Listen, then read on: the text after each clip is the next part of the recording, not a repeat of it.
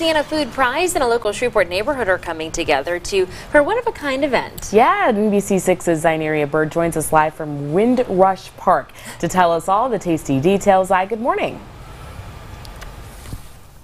Good morning, Karen and Lauren. That's right. So it is Mardi Gras season, and what is Mardi Gras without gumbo? And so the people of Providence community, and as well as the Louisiana Food Prize, is also going to be coming together to actually put on a gumbo cook-off right here in the park and a parade on Saturday. Now, this morning I'm actually here with two women who are from Providence, and they're going to be telling us all about what Saturday is going to be consisting of and what people can expect when they get out here. So, Kirsten, tell us exactly what people can expect. So this event is going to be a super family-friendly Mardi Gras event. We have live music, we've got a free photo booth, we've got king cake being sold by the Holy Angels residents, and of course we have a gumbo cook-off, which we partnered with Louisiana Food Prize for, and they are just pulling out all the stops. It's going to be great. We've got cash prizes for the winners. We are still accepting entries, so if you've got a secret gumbo recipe that you really want to show off, now's the time, and you can win cash prizes with us. Awesome. I like that. I like to hear cash prizes, guys.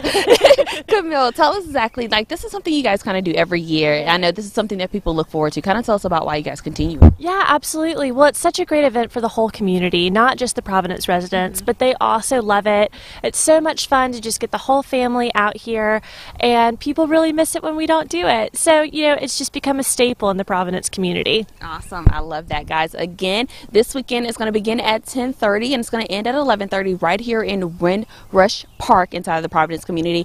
Also, Kirsten, tell them about the tickets. $5 for judging, right? So if you want to come out to the event, it is free and open to the public, but if you would like to be one of our judges for our Golden Gator Gumbo Cook-Off, you can pay $5, and that gumbo tastings you can handle, and you will get to vote on that People's Choice winner, which will get entered into the Gumbo Gladiators event coming up later this month. Awesome. I like that, guys. Again, it's going to be this Saturday at 10:30 until 1:30, and back to you.